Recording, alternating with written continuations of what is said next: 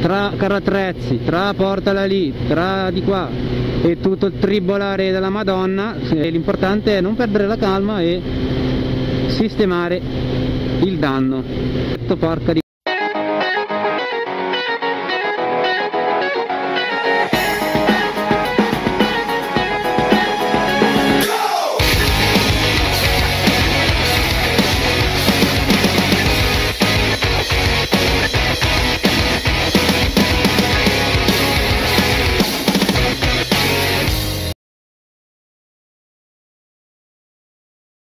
Ciao a tutti ragazzi e benvenuti in questo day 6. Io sono Alex Boss e questa è la serie Caponord. Stiamo andando adesso in direzione Gausamel.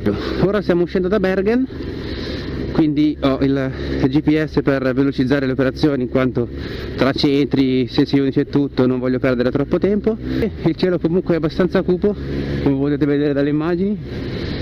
Non c'è pioggia, speriamo che resista per il più tempo possibile, in quanto oggi abbiamo degli scenari veramente bellissimi da vedere e sarebbe un peccato non vederli.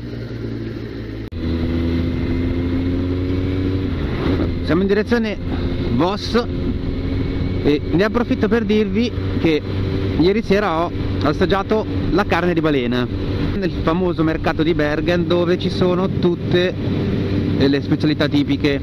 Ricordo che la balena non è commerciabile in tutti i paesi del mondo d'Europa, ma solamente in determinati stati. La Norvegia è uno di questi. Voglio assolutamente provarlo, l'ho provata. La carne è molto particolare, molto decisa, molto intensa e assomiglia, a parere dei miei gusti, a un fegato. Oggi abbiamo scelto anche questa strada che è un po' ubicata all'interno della Norvegia, ovvero anche per vedere la parte appunto dentro terra, anche se la maggior parte delle strade costeggia i fiordi. Ci ricordiamo anche del cielo che è azzurro e fortunatamente per ora non sta accennando a piovere. E come vi dicevo, gli scenari interni sono così. Cioè ragazzi, è veramente bellissimo, ovunque ti giri è veramente bellissimo.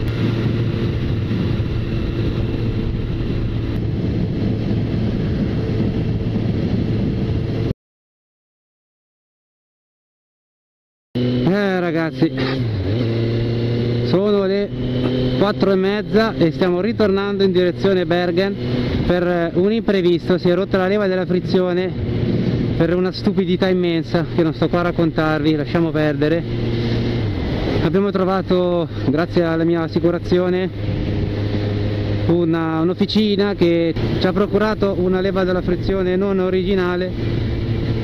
Di fortuna tutti gli attacchi sono comunque andati bene e quindi adesso sto tornando perché c'è una Kawasaki Center per poter riattaccare lo specchietto e tutta l'elettronica che c'è qua per poter riprendere il viaggio. Fortunatamente non è distante, perché da dove è successo il danno sono un'oretta e mezza, ma tra carro attrezzi, tra portala lì, tra di qua e tutto il tribolare della Madonna, scusate, sono passate un bel po' di ore. Ora non ho neanche lo specchietto, porca di quella miseria, però vabbè, spero che riescano a sistemare e rimettere tutto a posto per riprendere il viaggio.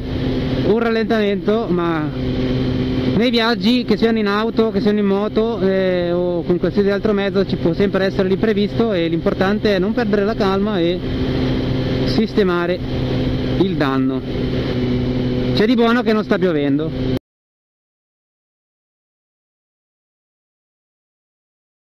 E siamo arrivati al Kawasaki Center per sistemare la moto. Ecco qua, il Kawasaki Center. Boh, speriamo che sistemiamo tutto.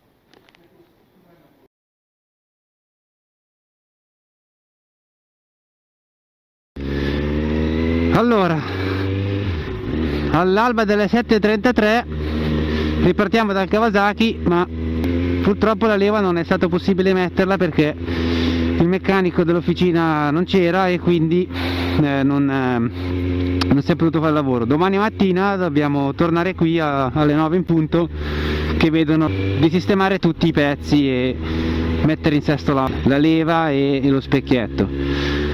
Fortunatamente adesso con l'assicurazione abbiamo un albergo qui vicino a 5 km, per la notte nessun problema. Domani mattina speriamo che si sistemino in fretta e riprendiamo il viaggio. Mi raccomando, portatevi sempre numeri di assicurazioni e assistenze, perché come vedete non capitano mai. Quando capitano le cose bisogna essere pronti e vigili a sistemare il più velocemente possibile.